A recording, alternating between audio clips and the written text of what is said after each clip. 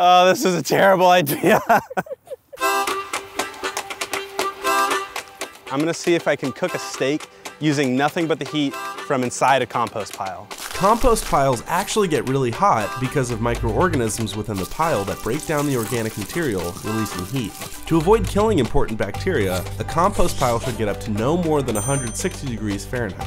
These high temperatures can be reached if the pile is big enough and has the right balance of carbons and nitrogens for the microorganisms. So basically what I'm gonna do is I'm gonna wrap up a steak and some other foods, dig into a compost pile, put them in there, and leave them there for a full day. All right, so we got our sweet potatoes, eggs, chocolate cake, and most importantly, we have some steak. So let's throw these into the holes, cover them up, and see if it cooks. Man, it was a bad idea to do this in Texas. It is really hot. So now we got everything placed in the piles. I'm gonna cover them up with dirt and then leave them sitting for a day and see if it cooked. Okay, so it's been a day, so let's go dig it up and see if this worked. I think my hands are too big for the gloves. Oh no, I ripped the fucking glove. Here we go, I'm ready. Okay, let's start with the eggs and see if we got a nice hard-boiled egg in there. Ooh, it's hot. Let's take a look. Okay.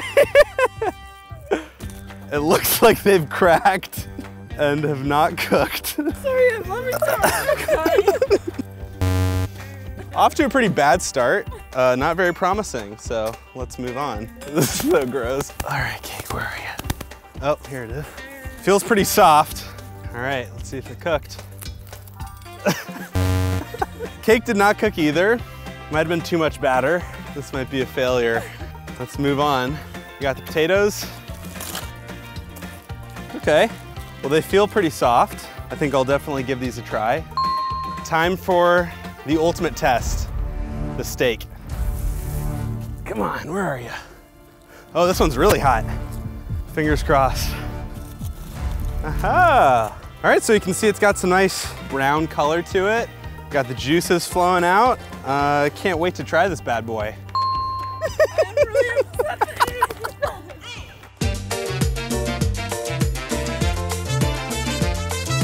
I'm gonna start off with the sweet potatoes and see how those turned out. Yeah, it's not bad. It's got a nice crunch to it. Feels like it's been cooked. So the eggs did not work. They got smashed at some point, so I don't think I will be trying these today. No thanks. Hi, buddy. This guy just walked over here. He must have smelled the delicious aroma of my home-cooked meal. Not for you, sorry, buddy. The cake didn't really cook. It got thicker, but it's pretty liquidy throughout. Just looks like poop. All right, let's try the steak. This is the main course. You got a nice, tender, juicy steak. It's nice and browned on the outside. Got a little color on the inside, but it's still fully cooked. Oh man, yeah, that's good. It's weirdly perfectly cooked. It's got a nice smooth texture. I would give this steak a 9 out of 10 when it's not covered with flies. I'd say this was a success. I'm gonna eat another piece. I might finish this whole steak. This is my dinner right here.